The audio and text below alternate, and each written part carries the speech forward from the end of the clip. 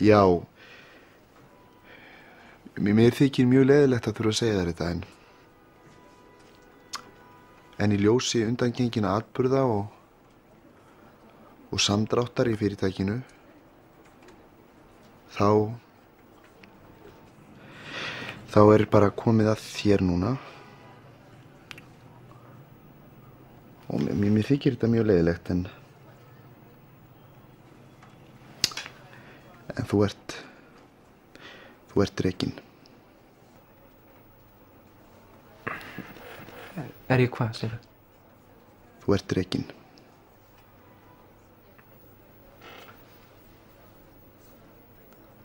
Já. Og hvað þýðir það? Það þýðir ekkert annað en það að þú ert rekinn. Já.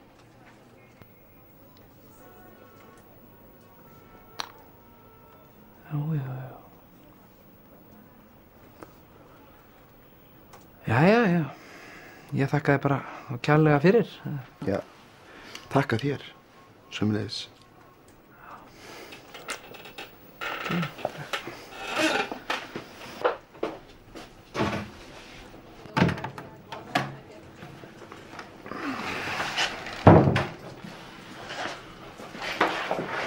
Jæja, hvað sagði hann?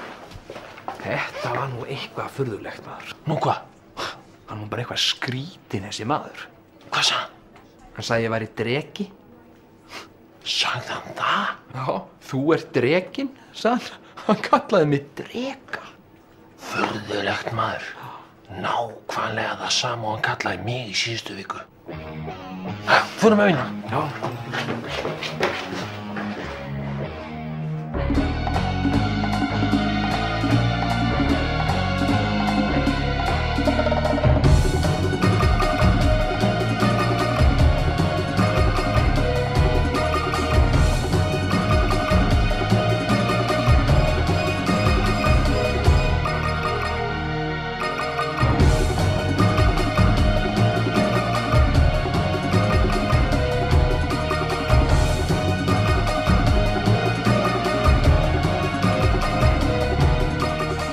Komið sæl og verið velkomin í þennan fyrsta Fóstbræður þátt.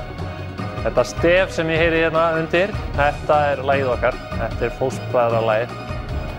Og ef mér skjáttlast ekki, þá eigið þið nú eflaust eftir að vera hummandi þetta lag svona fyrir munningar á næstu vikum. Ég heiti Sigurjón Kjartansson og það er kannski best að þið kynnið ykkur bara sjálf. Hilmir Snær Guðnason, gaman. Benedikt Elvinsson, gott að sjá okkur svona mörg. Helga Braga, hæ. Gnarr, vonandi skemmtið ykkur vel.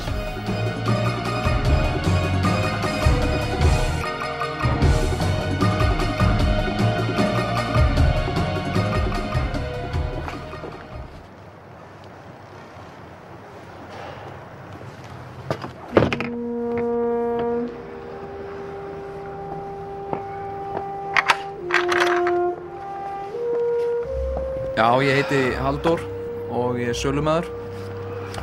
Stundum kallaður sölumaður dauðans. Sel eiturlyf. Ég tek daginn snemma til að ná svona morguntrafíkinni. Eiturlyf! Eiturlyf! Fáðu ykkur eitthvað örvandi fyrir annarsaman dag. Amfetamin. Hass. Í þessu starfi þarf maður sífellt að vera á verði. Því að allstaðar geta leynst óeinkennisklæddir og dulbúnir lögregluþjónar.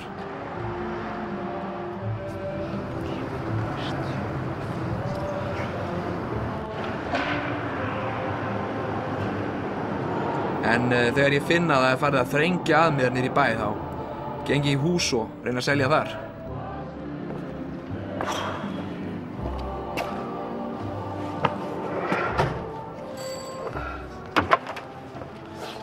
Góðan daginn. Já, góðan daginn. Ég er hérna að selja eiturlyf. Já, heyrðu, nei, veistu, ég er bara ekki efna á því núna. Nei, allt í lagi. Takk. Ok. Já, gengur svona upp og ofan. Sumir taka manni vel, en aðrir eru kannski blankir. Góðan daginn. Góðan daginn. Ég er hérna að selja eiturlyf. Já, ertu nokkuð með gott amfetamín? Já, ég einmitt með mjög gott amfetamín hérna í töfluformi, mjög hreint efni.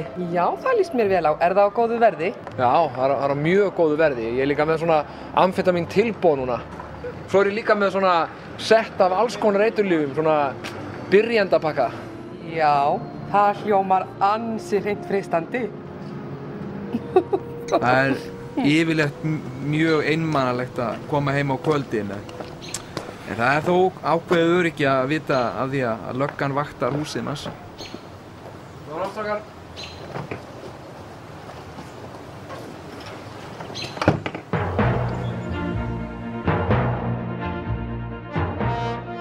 Bandaríska ruðningsboltahetjan og leikarinn O.J. Simpson var dæmdur til þess að greiða 600 milljónir íslenskra króna í skaðabætur. Og ég var svona veltaði fyrir mér, sko, af hverju íslenskar krónur? Hvaðan fær O.J. Simpson svona mikið af íslenskum peningum?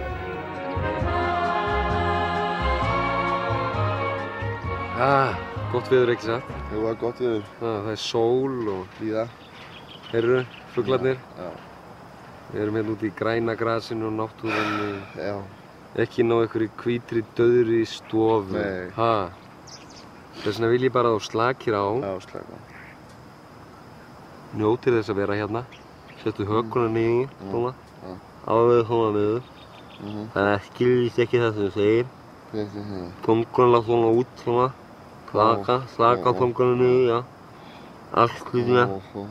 Slaka. Og augun aftur í rólegheitu, slaka, slaka, allt slaka, og kysstu mig. Nei, hvað er þetta? Ég ætla ekki að kyssa þig. Nei, fyrirgefðu, slaka bara, slaka. Ég ætla ekki að kyssa þig. Slaka, ekki eðilgja, slaka. Hérðin, náttúran. Já, slaka bara, treystu mig, slaka. Alveg slaka, alveg slaka. Alveg Slaka dýninni. Slaka. Og kissa mig. Nei, ég kissa þig. Nei, slaka bara, slaka. Slaka, svona já. Róleg. Já, ekki sofnaleg. Slaka og kissa mig. Svona já. Hvað er þetta? Ég ætla ekki að kissa þig. Hvað er ég búinn að gera? Þetta slaka. Já, góðan daginn, læknir. Góðan daginn. Hvað get ég gert fyrir þig? Já, ég er búinn að vera svolítið lengi á leiðinni, en svo alveg vexti að mér finnst svona svolítið, já, þetta er nú kannski paranoia hjá mér, en mér finnst svona svolítið, eins og það sé svona svolítið farið að þynnast á mér hárið. Að þynnast? Hárið? Já, sko, nú er ég með mjög þykkt hár og svo því ég núna renni kannski fingurunum núna svo eins og gegnum lubbann, þá finnst mér svona eins og það sé aðeins farið að þynnast, ekki mikið, bara örlítið. Jáhá. Já, sem sagt bróðir minn, hann fór að missa hárið fyrir nokkru og er orðinn alveg sköllóttur. Og ég vil nú ekki enda eins og hann. Sem sagt, alltaf vil ég fyrirbyggja það, sem sagt. Og sem sagt, átt þú kannski eitthvað krem eða sjampó eða eitthvað? Nei, ég er nú ansi hræddur að það sé lítið til að slíku. En hvað finnst þér að því að vera sköllótt? Það er svo sem ekkert að því. Það er bara... Það hentar sjálfsagt einhverjum. Það er bara ekki ég. En nú voru mörg af stórmennum sögunar sköllótt. Lenín og Cæsar og fleiri voru sköllóttir. Ég get ekki horft framan í sköllóttan mann. Nei, ég hef ekki talað við bróður minn í 2 ár. Ég vorkenni honum svo. Svo ég greiði svo mikil afneitun. Já, viðurkennir hann ekki að hann sé sköllóttur? Jú, hún bara finnst það flott. Sá er skrítinn. Herðu, kíkja aðeins á þetta.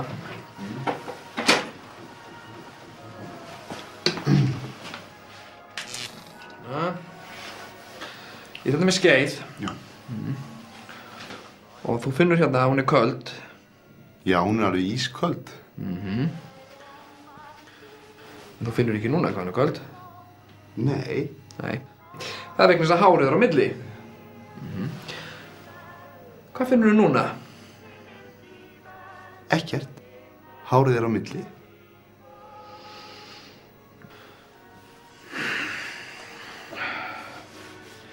Ég veit ekki hvernig ég var að segja þér þetta.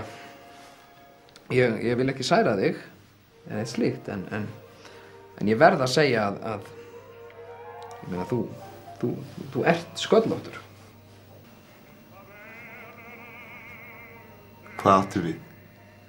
Ég á bara við það að þú ert sköllóttur. Nauða sköllóttur.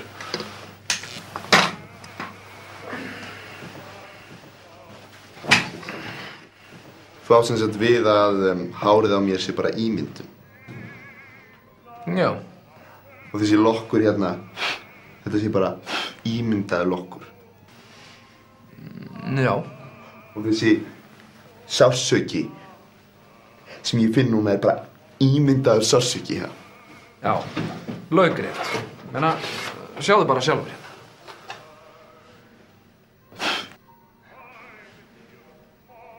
Getur verið, læknir, að þú bregðist svona við vegna þess að þú ert öfundsjúkur af því að þú ert rauðhærður? Bíddu, hvað áttu við? Nú, þú ert rauðhærður. Nei, ég er ekki rauðhærður. Ég var einu sinni rauðhærður og leið mikið fyrir það. En í dag var ég blessunarlega sköllóttur.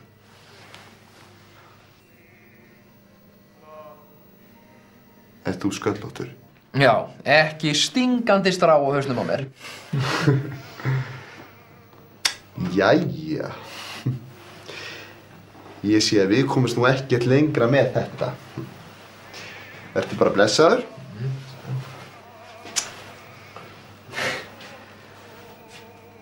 Sko, þú ert ekki frekar sköllóttur, heldur en ég.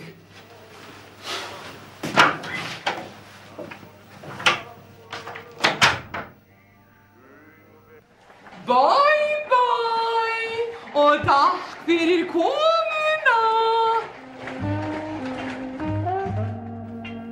Ég fer aldrei svo úr húsi að ég hafi ekki meðferðis lítinn kettling.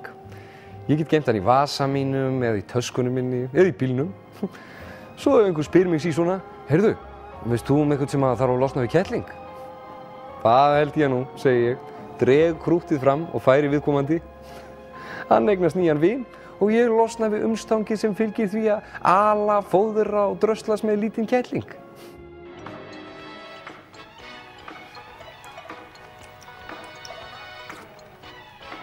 Jæja. Það var bara að slappa af og koma sér vel fyrir. Þetta er alveg að koma hjá mér. Það þýðir ekkert að taka myndir af mig, ég er svo ljót.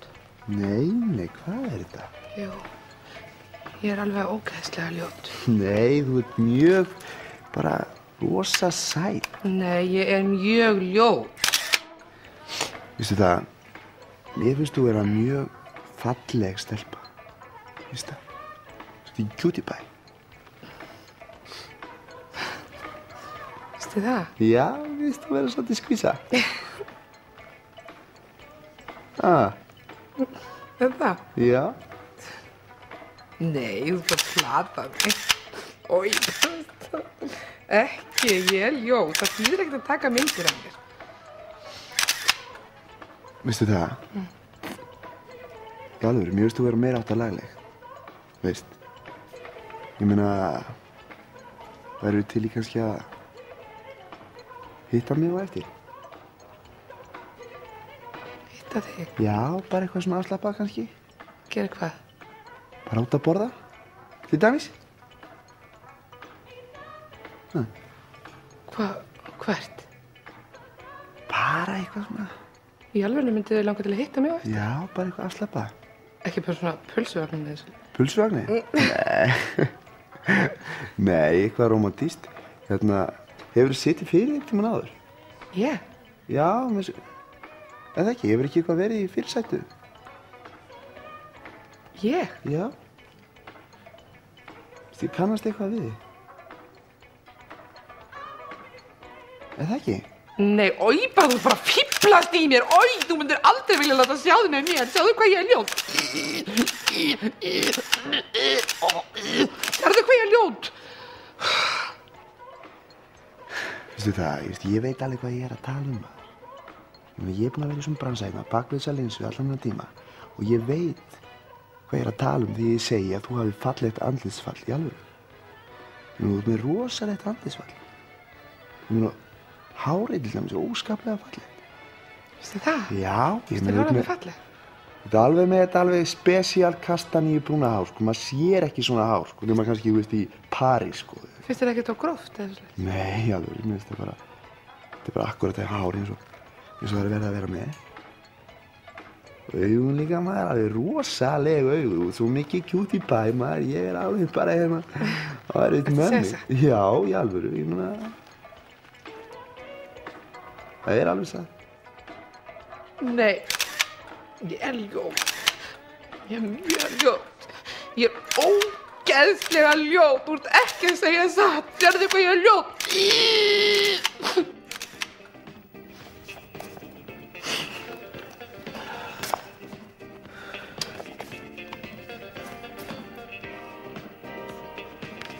Oj, sjáðu þetta.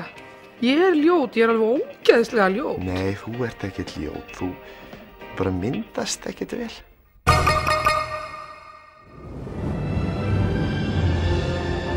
Hann var of ungur. Hún var of gömul. Þeim var meinað að elskast. I love her, Mom. It's a matter of my heart. It's nothing I can do. But she's 92 years old, Angus. I don't care, Mother. She's in my heart now. Columbia Pictures kynna Óskarsverðlaunamyndina Bridge over Troubled Water. Where are you going, Elsie? I'm going to see the one I love. I got myself a young gentleman. Byggð á metalabókina A Matter of the Heart eftir Emily McAndrews. Don't you die on me now, Elsie. Farewell, me young lover. Farewell.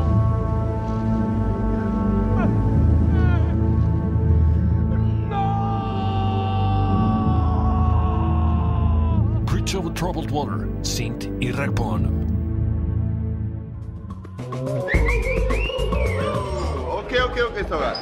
Þið vitið það kannski að það hefur verið mikill innbrotafaraldur allan bæ. Nú skulum við dreifa okkur bæinn og láta lítið fyrir okkur fara og sjá hvers við höfum vísar í.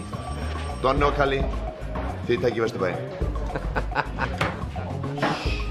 Og Jonni og Benni, þið takið Austurbæinn og Þingholm. Þið farið í dulargerfin fram í afgreiðslu og við guðana bænum, strákar. Farið varlega að múti. Benni, ég þarf að tala við þig.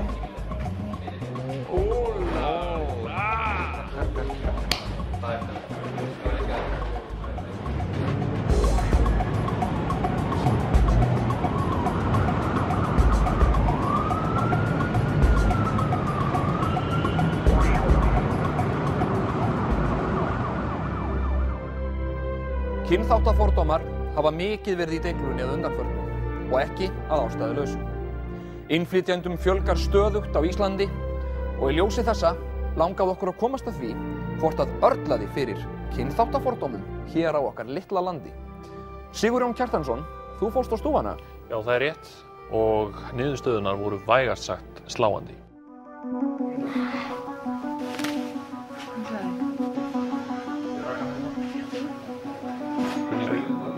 Ég ákvað sem sagt að dulbúa mig sem kínverja. Fara út meðal almennings og sjá hvaða viðtökur ég fengi.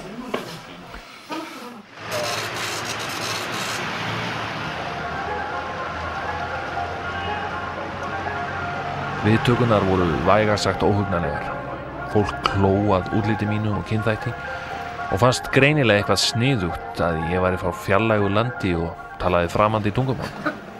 Er ennþá öskudagur hjá þér, góði minn?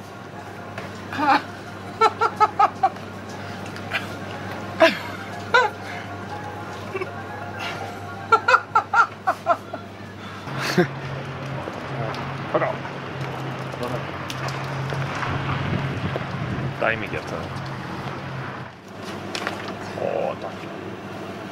Er það eitthvað grín? Ég átti mjög erfitt með að trúa þessu. Ég ákvað að svara nokkrum atvinnuauglýsingum og sjá hvaða viðtökur ég fengi.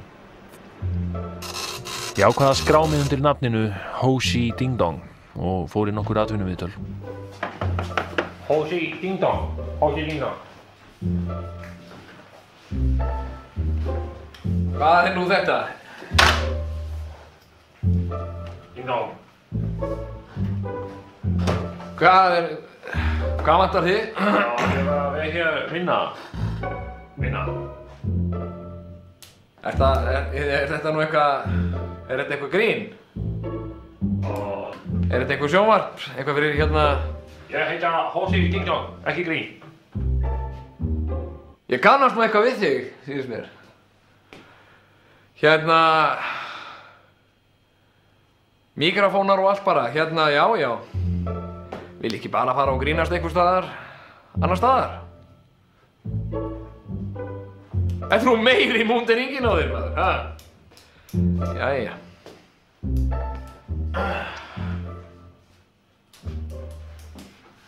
Vil ekki bara... Þetta er nú helvíti fínt. Það er að vinna. Þú kynþáttahattur. Kynþáttahatari. Ég hef aldrei kynþáttahatari. Aldrei séð hann aðeins. Kynþáttahatari. Kynþáttahatari. Nei, er þetta ekki eitthvað brennbara? Er þetta ekki eitthvað fíflagangur? Þér finnst þetta kannski fyndið? Hvað er þetta? Þetta er kannski fyndið, það er fullt af asísku fólki sem er atvinnulaust hérna og... Þetta er grín. Er þetta ekki einhver... Ég er ekki þetta falin myndavél, það er nú alveg... Það var allt á sömu bókina lært. Alls staðar var ég hafður að háði og spotti.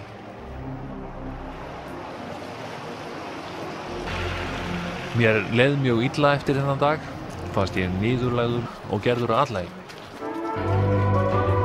Ef að þetta er sá raunveruleiki sem að við Íslendingar ætlum að bjóða útlendingum upp á, þá megum við allt eins búast við því að við förum að fá þetta sama viðmót á ferðum okkar erlendis. Þess vegna segi ég við ykkur kæru landar, látum ekki kynþátt og útlit fólks bylgja okkur sín. Hættum kynþáttafordómum.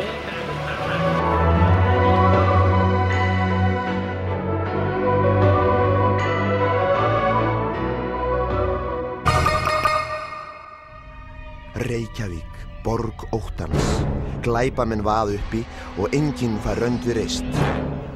Nú snýr lögreglan sér til þín. Hjálpað okkur að hjálpa þér. Tilkynntu glæpinn áður en hann gerist. Hringdu í 112 og kærðu og þú gætir unnið ókeypis pizzu. Þakka þér fyrir hjálpina, vinnur, og verði þér að góður. Taktu þátt í skemmtilegum leik. Allir þeir sem hringja á tilkynnum glæp fá nafnið sitt í pizzapottin og á hverjum degi fá 4 heppnir uppljóstrarar ólgandi pizzu senda heim til sín og góðstrykk að eigin vali. Stöðvum glæpi, borðum pizzu. Lögreglan.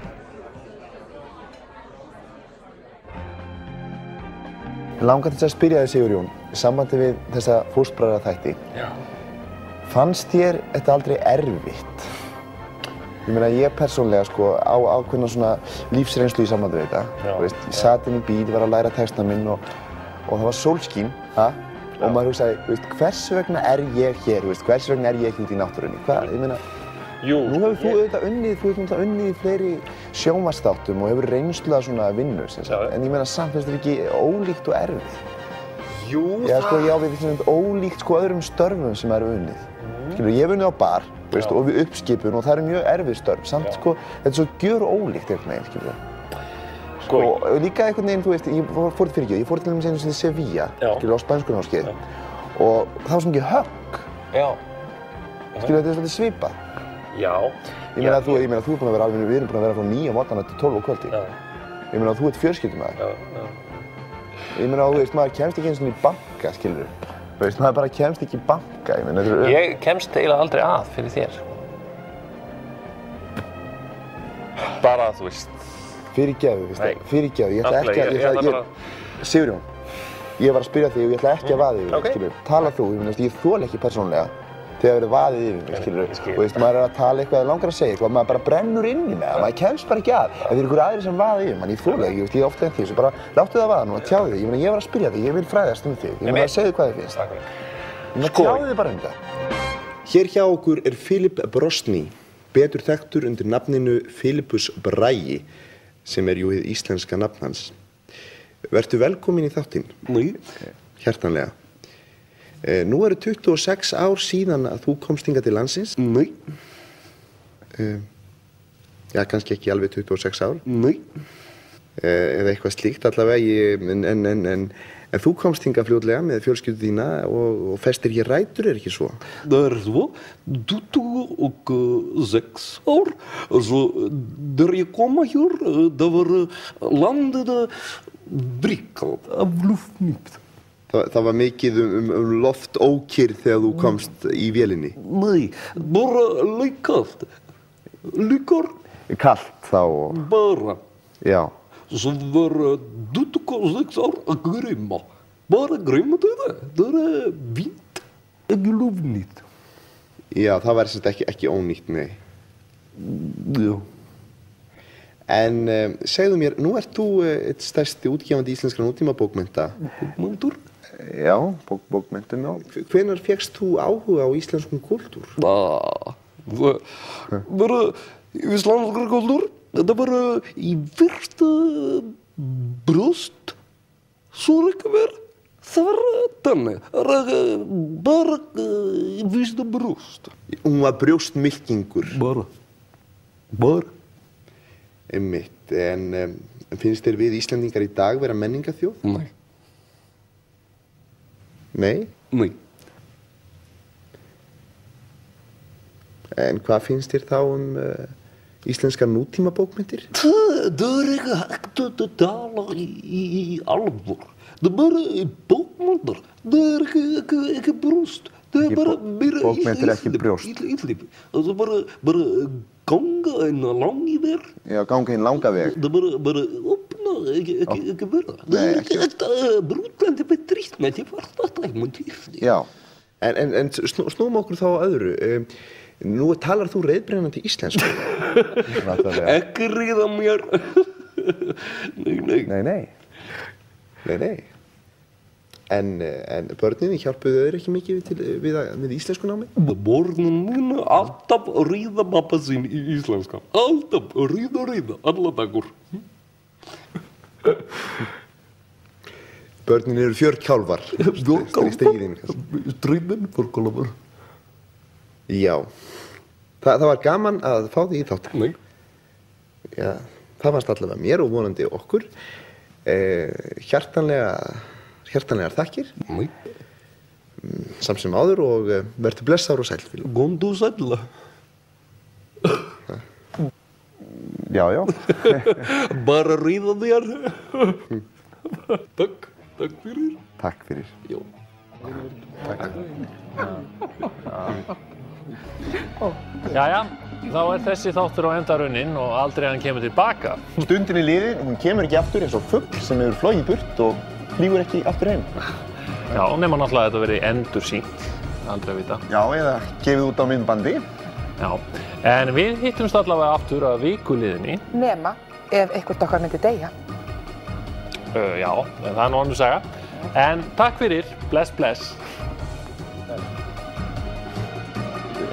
Deyja, ég meina þá er þið bara eitthvað annar fengið í stað.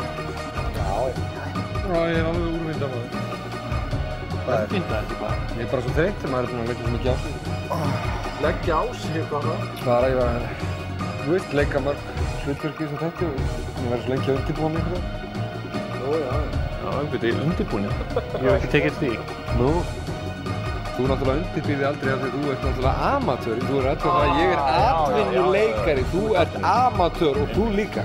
Þú lærðir. Ég lærði. Þú að ég nefnilega þurfti ekki að læra. Nei, veistu það, þetta er alveg satt, Sigurður. Þú ert amatör. Og þú líka. Við erum ekkert að rífast. Sko, þegar maður er að vinna svona saman. Við erum ekki að rífast. Þeir kunna bara ekki ákveðna grundvallar hlut. Það er allt í lagi. Við getum alveg sko aðallega okkur, skilur. Við erum einn. Svona amatörvís.